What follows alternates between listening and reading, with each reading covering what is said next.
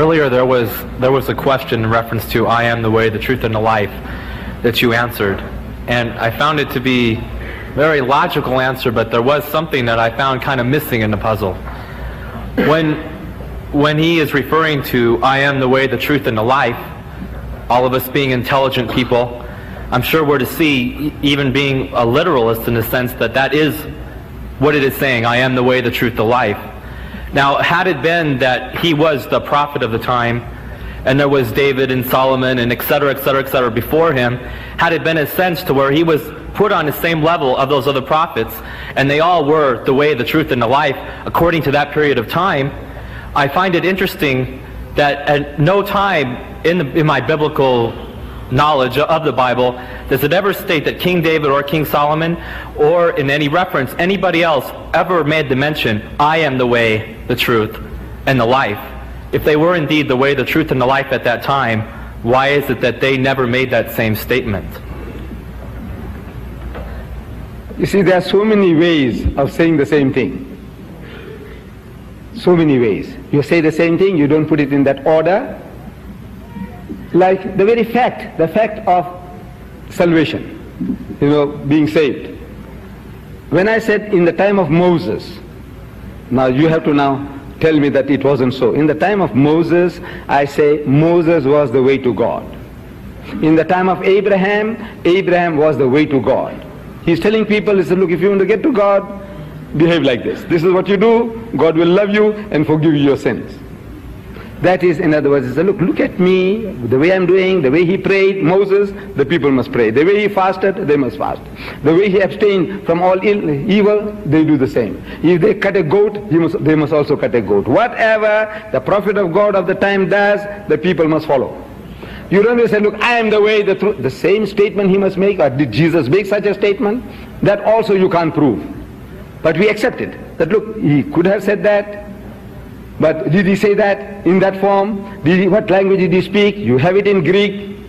You have the whole thing written in Greek. Did he speak Greek? Which is not the case, because a man, Jew, coming to the Jews will speak the Jewish language.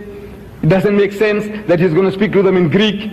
When you preserve the word Ella, Ella, lama sabachthani, you see, to show you that he spoke his own mother tongue, but the rest of the Gospels, his preachings, not preserved in his language.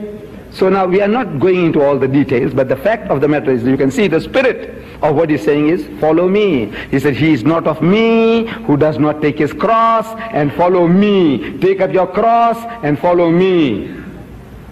Did he want you to get crucified? No. The way I carry my responsibility, you carry yours. That is the way. He says, verily, verily I say unto you, most assuredly I am telling you, except your righteousness exceed the righteousness of the scribes and the Pharisees, ye shall by no means enter the kingdom of heaven. There is no heaven for you, unless you are better than the Jew. And I'm asking, how can you be better than the Jew by not keeping the laws and the commandments?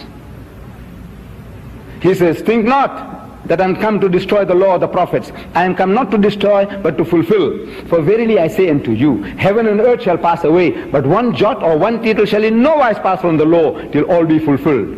Whosoever therefore shall break one of these least commandments, or shall teach men so, shall be called the least in the kingdom of heaven. But whosoever shall teach and do, shall be called great in the kingdom of heaven. Ask my Christian brethren, ask them, do you keep the laws and the commandments? He says, no.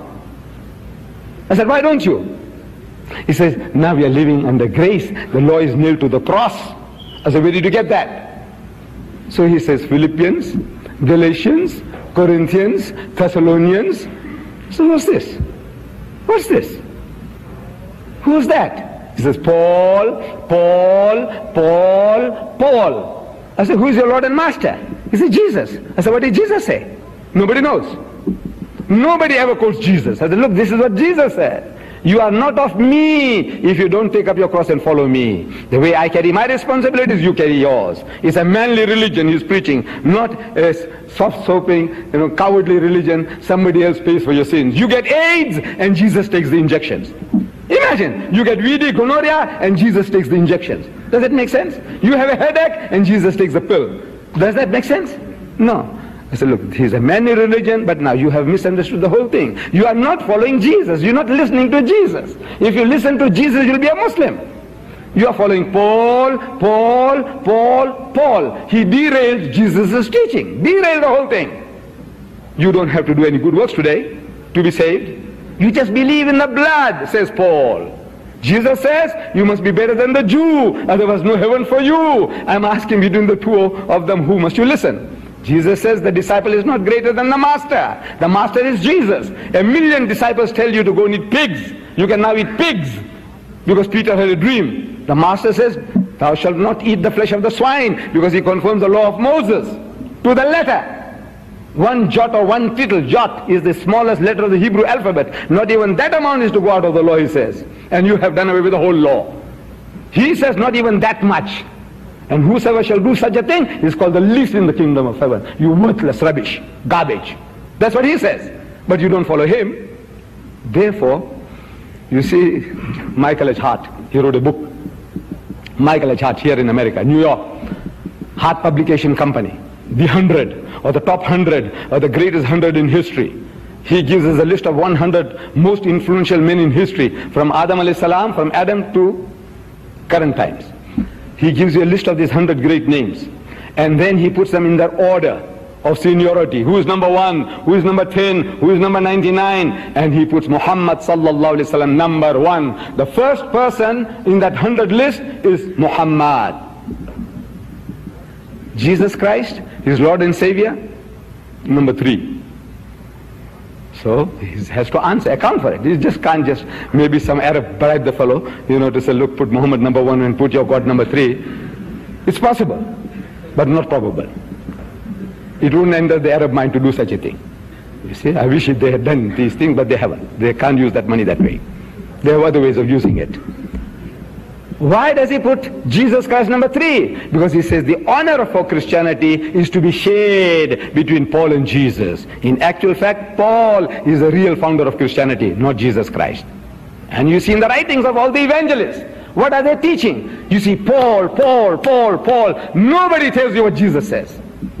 Jesus says you must not even look upon a woman to lust after her. Whosoever looketh upon a woman to lust after her had committed adultery with her already in his heart. But they all dance with other people's wives and daughters. They preach this in Sundays. They put you into ecstasy.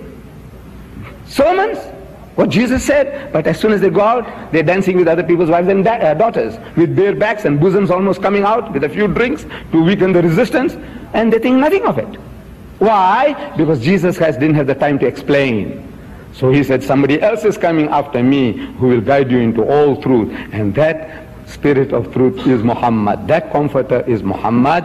I look forward next time when I come here, inshallah, like to deliver a lecture on that subject.